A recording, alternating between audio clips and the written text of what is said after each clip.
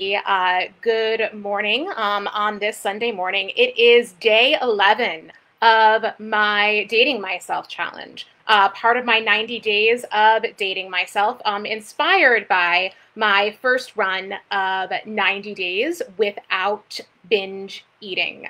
And 76 of those 90 days ended up being without binge eating. So now I am continuing this trend. Moving towards my next journey towards growth, which is learning how to date myself over a 90-day period. And the way I'm doing this is I have made a list of all of the needs, that I typically have from any kind of romantic partner, and I am applying that toward actions that I'm going to do towards myself. And I basically listed all of the values and all of the actions, and randomly I pick one each day that I am going to practice. And today, what I picked is live according to your own values every minute of every day. Or every minute of today, since this is the activity that I'm focusing on. And it's interesting that I picked this for today. Because out of all days, today I am going to support a peaceful Black Lives Matter protest led by youth of color. A lot of people in my community are standing up to join, and I think it's going to be a great way of, really showing up for the community and having the chance to really stand up and say, here I am. I'm an ally. I care about this. What can I do to help?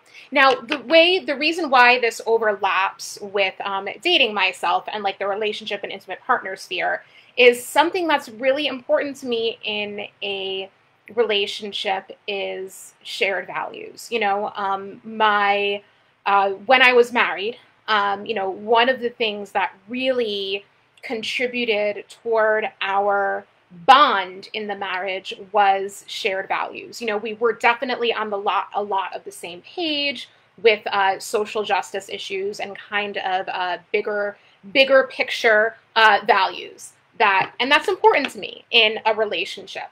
And part of what I want to show myself during these 90 days is that ways that I can get those needs met that aren't necessarily being in a relationship when they're present. So this is kind of the perfect activity for today.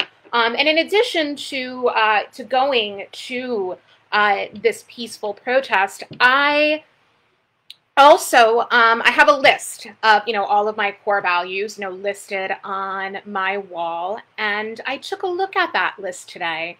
And, really at the top of those values are mental health and peace of mind. Those two things really matter more to me than anything else, because if my own mental health is not intact, if I'm not in a place where my mind is at peace, other things can fall apart, or, I can act without like integrity very easily. Like it really can have kind of a ripple effect on a lot of other things in my life. So, and I think at these kinds of events, sometimes I can get kind of swept away by my feelings of excitement, feelings of anger, like whatever might come up.